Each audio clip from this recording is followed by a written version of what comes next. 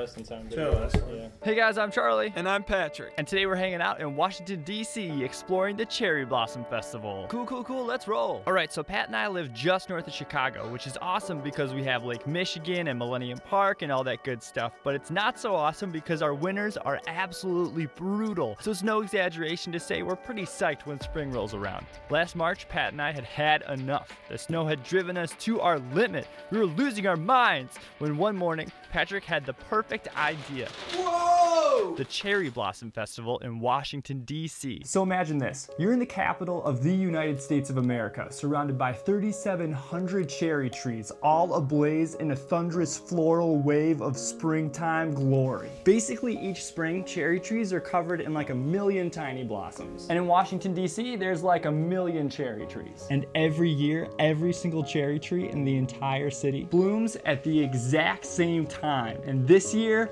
we had to be there. But it's much harder to catch than you might think. I mean, for one thing, the trees are only in bloom for 2 weeks. After 2 weeks, the flowers wilt and then they just fall off. So there's really only 2 weeks where you could see anything. And on top of that, the peak bloom period is only 4 days. That's when 70% of the trees are in bloom, which means it's the best time to visit. So that means there's really only 4 days where you can see anything good. And on top of that, people have absolutely no idea when this is gonna happen. Even scientists don't know the exact date because there are a million things that determine when the cherry blossoms bloom. So it's pretty much always up in the air. All we know is that maybe it might happen sometime in between roughly March 15th and April 18th. And we can't even be sure we'd make it on time because even after the trees bloom, if there's a super cold day and the temperature dips below freezing, the blossoms are gonna die. Super quick, just dead. So you could see how ending up in DC at the right time could be a little tough, but we had a trick up our sleeve.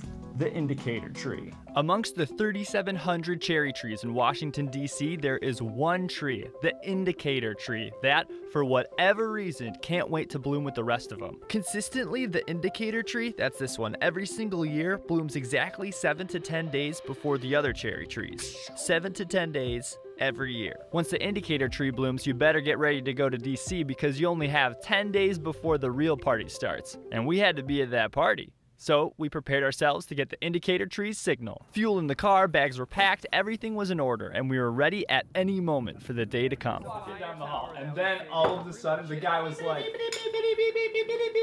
"We interrupt your regularly scheduled programming with this important public service announcement from the National Park Service and our nation's capital. The indicator tree has bloomed. I repeat, the indicator tree has bloomed. Cherry blossoms will soon be Charlie. covering Washington, We got 10 D.C. days. with a Ooh, good call, Pat. Indicator tree, 10 days, then it's game time. So we waited a bit, then... Run, go! All right, buddy, let's go! So we hopped in the car, and after a quick 12-hour drive, we arrived at our friend Mike's house in D.C., and oh man, did we hit the nail on the head? Yes, we did!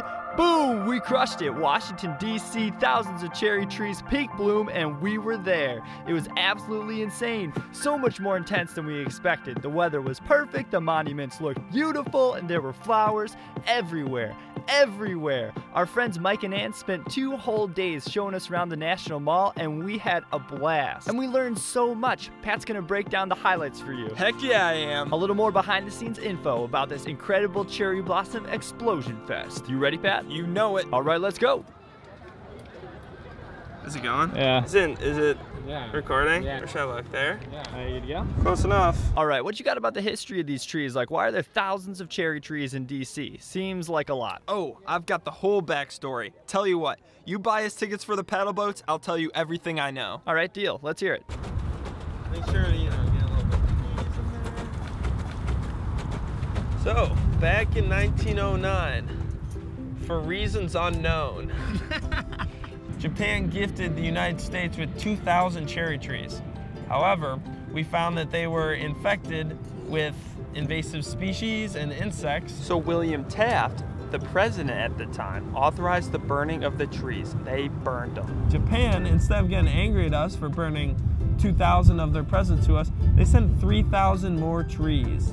And this time they weren't infested with anything, and so we started planting them all.